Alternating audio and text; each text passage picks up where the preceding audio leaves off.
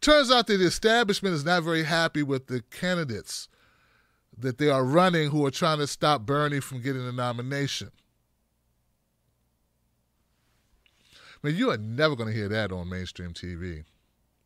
You will never hear that statement. Let me say it one more time because it's so foreign and yet so real. It appears, based on our news cycle, that the establishment is not very happy with the string of candidates that they've lined up together, all to stop Bernie Sanders. It seems like the momentum to stop him has not been sufficiently opposed to him in a way that would make it mathematically impossible for him to get the nomination. I know this because they're still throwing bodies at the problem. And they'll never understand that the problem is that they don't have the policies that make people excited. No, they don't. So the best evidence of that right now, guys, is Deval Patrick. Deval Patrick may be entering the race. Now, Michael Bloomberg and Deval Patrick, put both of them together, you got yourself an establishment, the last death throes of an establishment going bye-bye. You got, like, you know, as life leaves the body's nerve endings are still twitching. You know? I know it's morbid, but it's funny in a way. All right? You're not here to feel it. It's still twitching. So right now the DNC's like this. You know, it's doing that, you know, boo, you know, on you. That's what Deval Patrick is. He's the death throw of a dead DNC. It's what Michael Bloomberg is. He's the last kick of the rotting detritus corpse as it begins to, you know, ferment on the countertop of the establishment rotting corpse. So here we go. Deval Patrick, big-time business guy who's often, just like Michael Bloomberg, threatened to run in a race because, well, you know, we can't let all this sellout corporatism be just stricken to white guys. We got to have our black sellouts, too. We got to let black guys get in on the action. Here goes a clip about Deval Patrick joining the race. It's a humdinger.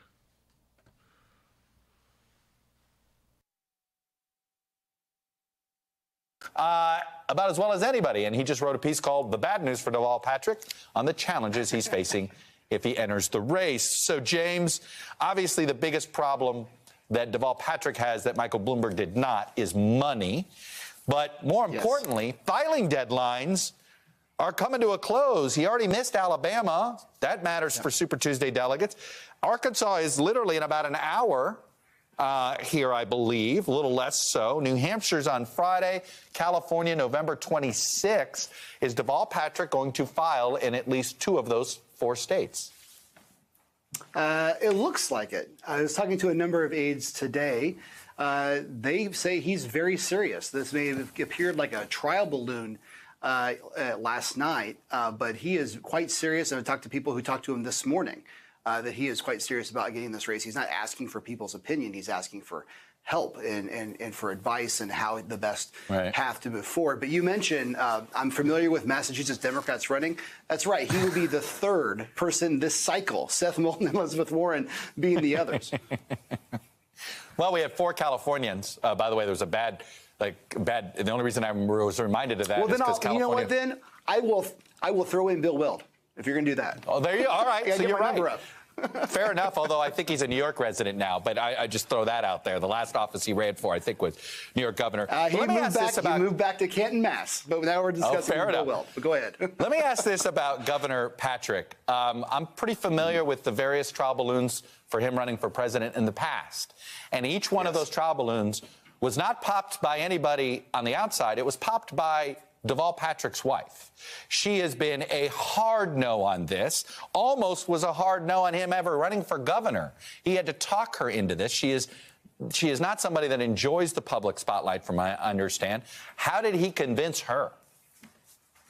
Well, this is what I'm glad you're catching on that. I mean, one thing that's been very public is that she's been struggling a lot with health issues. And so when you looked at his statement 11 months ago in December of 2018 as to why he would not run in 2020. He focused on what the campaign would do to his family. Now that he appears to be close to jumping in the race this time, you'd have to think the number one key thing that's changed has been his family. Yeah. You know, it's not lost on me that as supposedly these candidates jump in, Bloomberg and Patrick, because they say there's a lot of hand-wringing, it's not like there's not uncertainty in this presidential race. We've seen Buttigieg has surged into double digits in New Hampshire. We see movement. Amy Klobuchar's campaign seems to be on the move a little bit.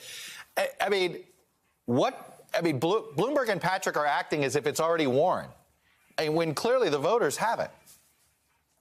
And they both talk about Joe Biden, and in the most recent New Hampshire poll, who's leading? Joe Biden. That's right. There's a lot of fluidity going on in that top tier. The drop of Joe Biden has been slowly happening, but the bottom has certainly not fallen off, and where it's not.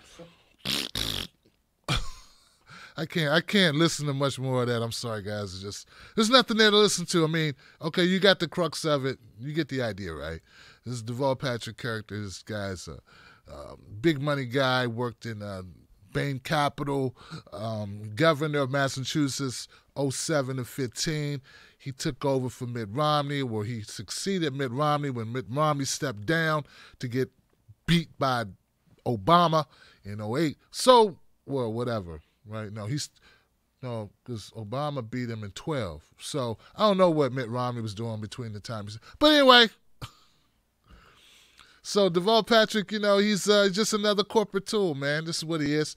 He made a lot of money, Harvard grad school, Harvard law school. Sounds a lot like Obama, but a little bit older.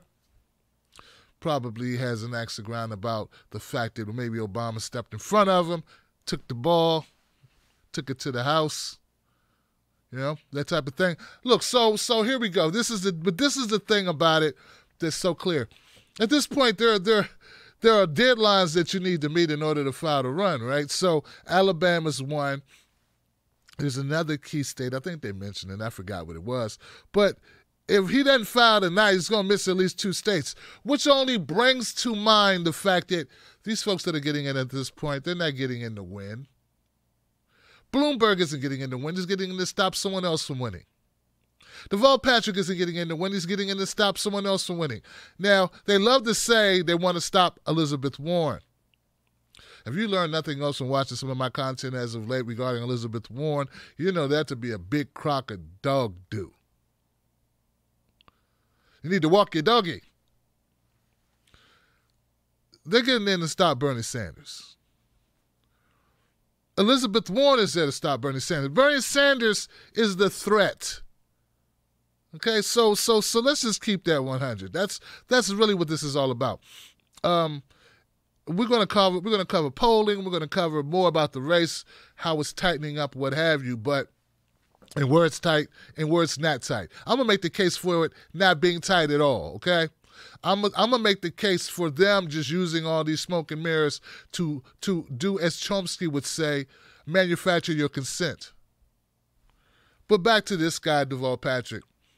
If they think they're going to come in here and slide in a neoliberal business guy, and that's what's going to do it, to calm down the masses, they got another thing coming. Look, the toothpaste is already out the tube. Americans want health care. Americans want a wage increase. Americans, Trump gave you jobs, but you need 3 of them to pay your bills. Like, this is not working. You notice they talk about jobs going up. They don't talk about wages for those jobs going up. How many jobs you want, but you can't get a raise? Like, we're not keeping up with inflation. So this is bigger. This is even bigger than Bernie Sanders. The situation in this country has created the need, just like it created the need for Donald Trump. It created a doorway for Donald Trump. It now creates a doorway for Bernie Sanders. Now, the doorway for Bernie was there last time. But anybody can come through with a populist agenda and a movement attached to it. That's what they want to stop. And that's what Deval Patrick is trying to do. Now, I want to tackle this part because I think this is important for people to think about. The reason why Deval Patrick can even get in and muddy the waters, hurt progressive candidates like Bernie Sanders, Elizabeth Warren to a much lesser degree, in my opinion, is because, well, black folks, black media like myself are too hamstrung by finances in order to tell the truth. See, it took years for me to be in a position where I can comfortably say, screw you. Not you, but you know. Well, you know, people get mad at me as well. But, I mean, screw the DNC and screw who they're trying to push and screw the opportunities that I won't get. It took me years to be in a position where I know my kids will still be able to live indoors. To be in this business, there's a certain amount of stuff you got to do. So what I'm saying is most black media is not controlled by people like me who are going to tell the truth.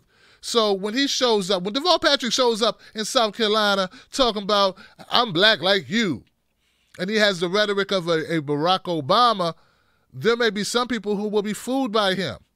But the kicker to it all is they weren't fooled by Kamala Harris. They're not fooled by Cory Booker. I don't think Deval Patrick's going to fool them. I think the last time black people have been fooled like this was Obama. You only get one shot to be the first black president to come in and not deliver. And then make black people feel bad for even asking for stuff. So this is the deal, guys. We have to understand how the Democratic Party wins elections, how they lose elections. Deval Patrick is being put in for a reason. It's to divert attention away and offer a stumbling block in order to thwart who? Bernie Sanders. They'll say Elizabeth Warren. Elizabeth Warren is code for Bernie Sanders. When you hear them say Elizabeth Warren, what do they mean? Bernie Sanders. The way that we combat that is we don't give them South Carolina. We don't give them the neck of the black community. We fight back, and that's what I intend to do. That's my job. That's my purpose here. And it's your purpose as well, Wolfpack, because we do this as a team, because we see what they're trying to do. Deval Patrick's not in this race to win this race. He's winning it to take it from the progressives. And we ain't going to let him do it. Wolfpack, stand up. Did you enjoy that content? I know you did. You got great taste, Johnson. What can I say? Become a member of the Tim Black Wolfpack today right here on YouTube, or go to patreon.com, Tim's Take Live, and you'll get free stuff, special stuff, secret stuff. Do it today. Wolfpack.